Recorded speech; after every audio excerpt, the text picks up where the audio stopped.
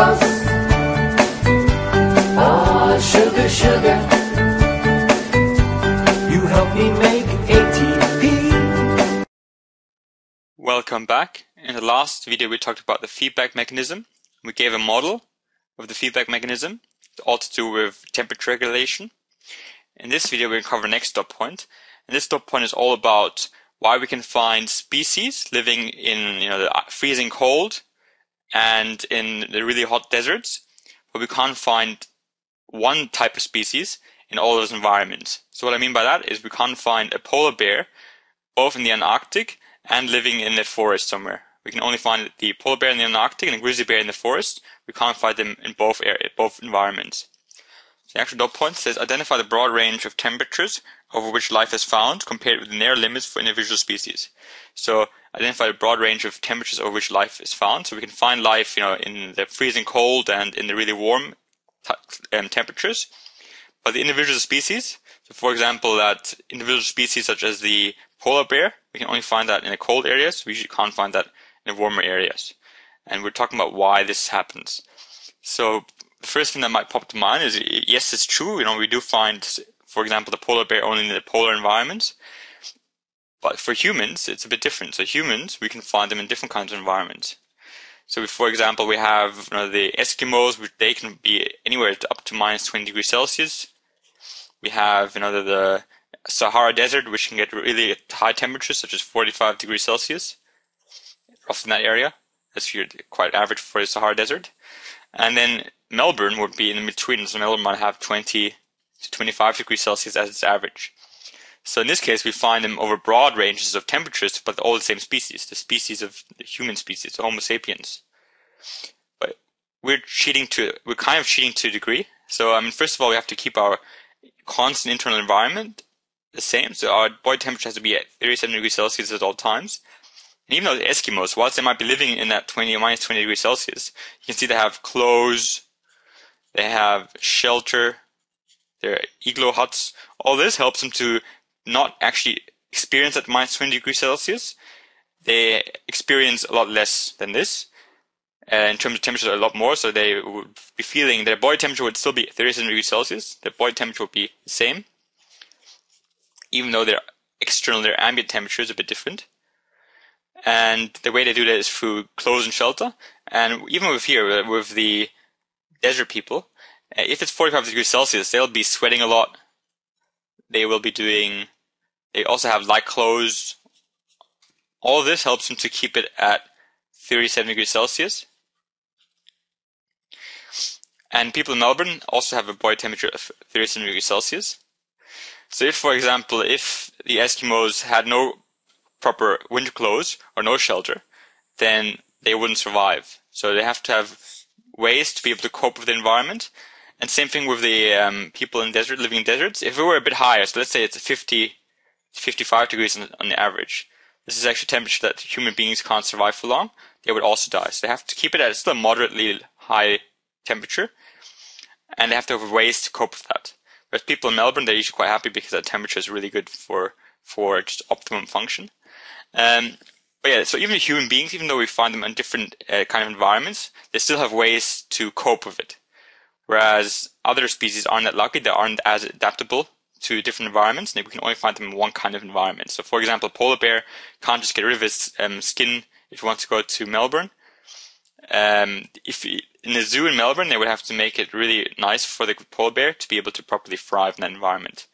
And why this happens is all about enzyme activity. So the reason why we have to keep a very sort of stable internal environment is because of enzyme activity. So these kind of graphs, we've shown them in the last couple of videos, and these graphs are all about enzyme activity. So we have our enzyme activity on this side. So the higher it is, the more reactions they do per second. So you can imagine this might be 70 reactions per second that the enzymes help speed up. And if it were lower, it might only be 10 reactions per second. And the other side, we've got temperature. So this is the temperature part.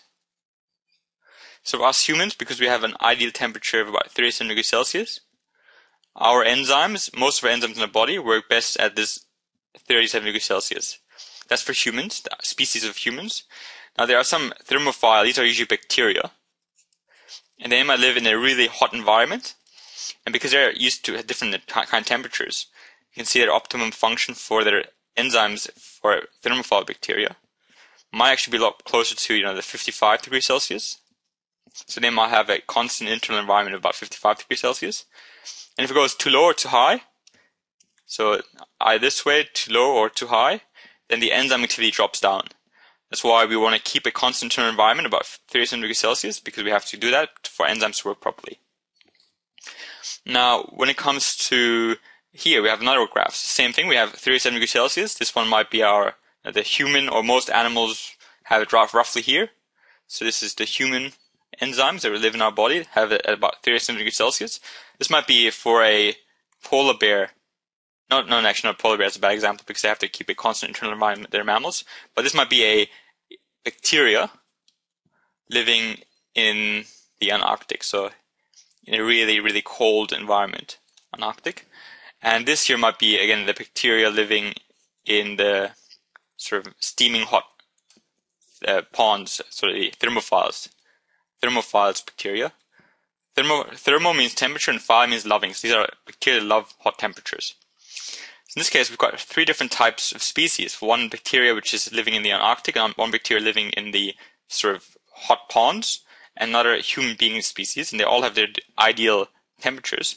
So we can only find them in these ideal temperatures.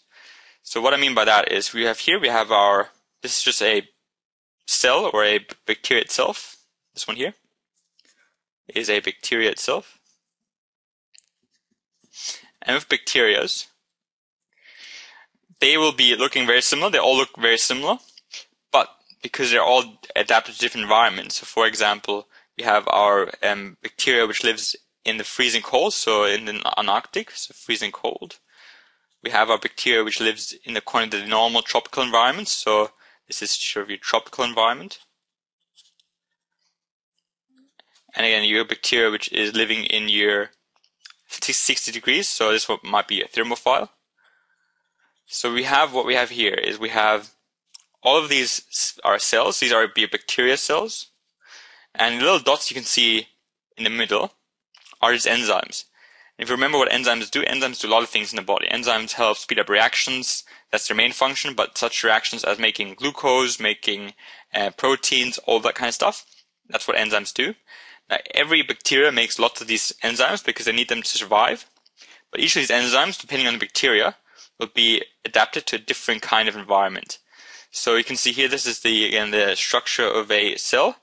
And inside, so we can hear the plasma membrane, so this membrane here. Inside there, we have enzymes. So these enzymes that make ATP, so enzymes that make ATP for a bacteria are inside this plasma membrane.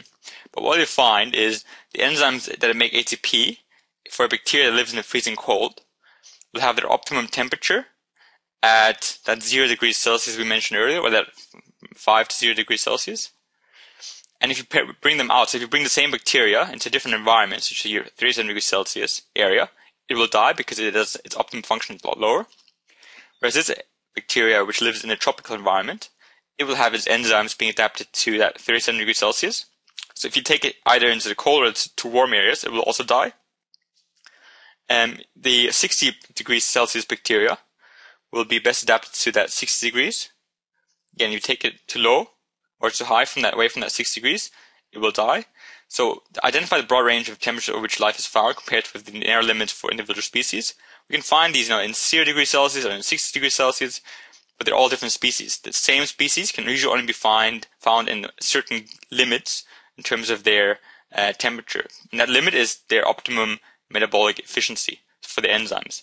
So for 0 degrees Celsius, the limit would be just around that 0 degrees Celsius.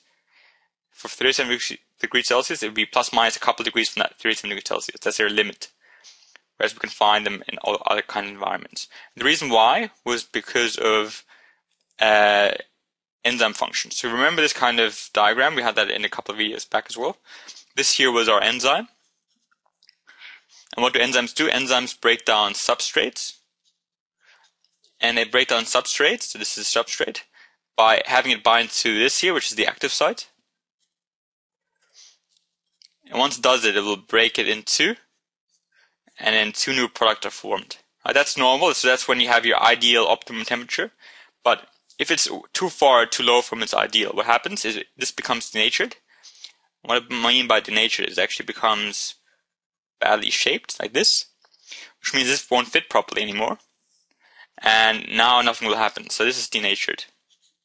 So if the enzyme is denatured because the temperature is not ideal, then the metabolic efficiency, which is how fast the enzymes work, will go down, which means this no longer gets broken down.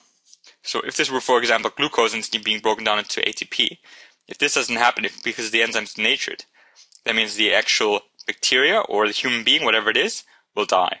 So the bacteria, the human being, whatever organism it is, needs to make sure its enzymes work in an environment which is optimal for it to have optimal function.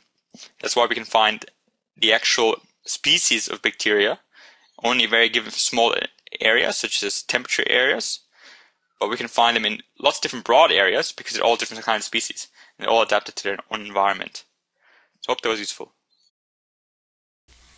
Thank you for watching.